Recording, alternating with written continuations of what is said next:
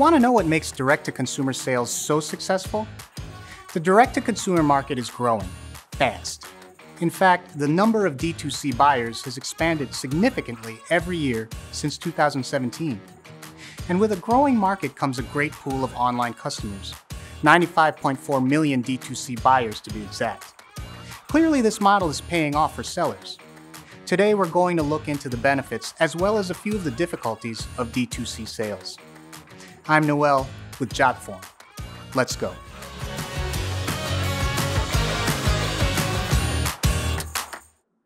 When it comes to advantages, the direct-to-consumer model offers many. From low-cost consumer goods to luxury apparel, all types of sellers reap the benefits of D2C sales. The direct-to-consumer sales model provides greater control over customer-brand relationships. By selling straight to the customer, brands retain end-to-end control over any and all interactions. This gives them even more opportunities to differentiate themselves. Not only that, they get to learn about their buyers and build relationships. This also protects brands from any potential retailer mishaps.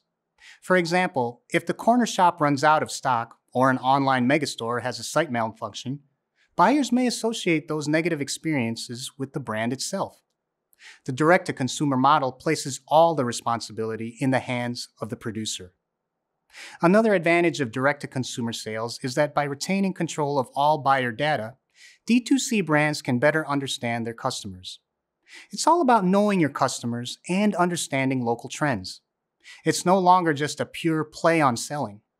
By controlling sales channels, D2C brands can gather way more specific information about their buyers.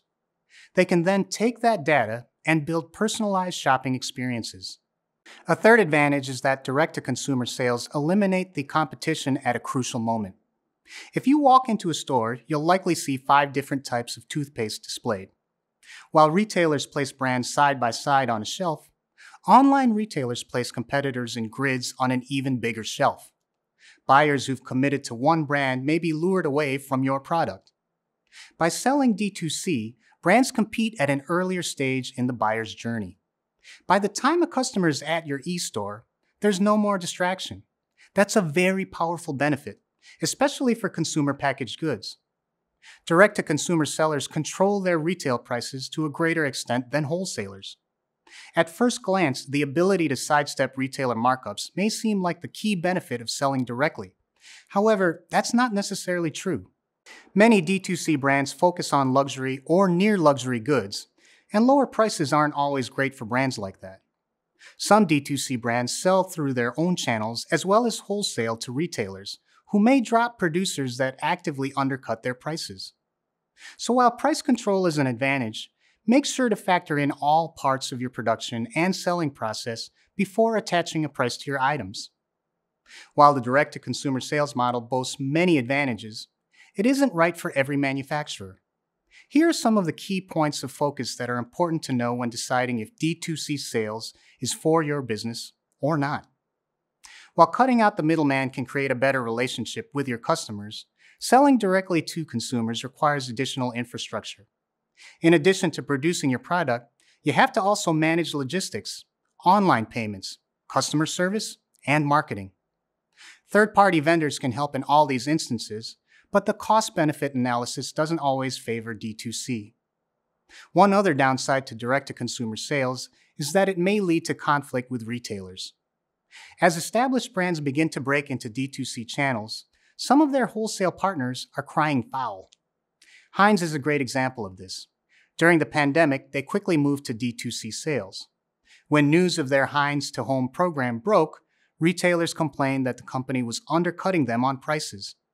They worried that the move could create further shortages in the retail supply chain. While selling online makes your product available at the click of a mouse, online advertising competition is fierce and costly to boot. Today's direct-to-consumer brands sell online, which makes pay-per-click advertising the marketing channel of choice. This can lead to bidding wars among D2C sellers, driving smaller players completely out of the running. D2C brands learned a lesson painfully quick at the beginning of the pandemic. In highly competitive categories, especially apparel brands, the cost of certain keywords and phrases ran very high. It was inflationary pricing because everybody was bidding. While there are solutions, the bidding model of pay-per-click advertising can be a surprising expense for new e-commerce outfits. Direct-to-consumer benefits and barriers stack up differently for every brand, but it appears that the advantages are winning out for most. Here's a brief review.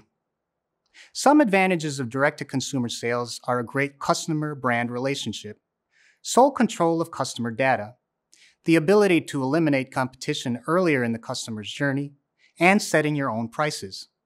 Some disadvantages include the need for additional infrastructure, the possibility of creating conflict with other retailers, and the very costly and fierce competition of direct-to-consumer advertising. However, this emerging industry keeps developing. It seems clear to succeed you must be marketing in new and exciting ways. Stay tuned to this D2C series, and we'll touch on how to successfully market directly to consumers. Until then, I'm Noel. Thanks for watching Jotform.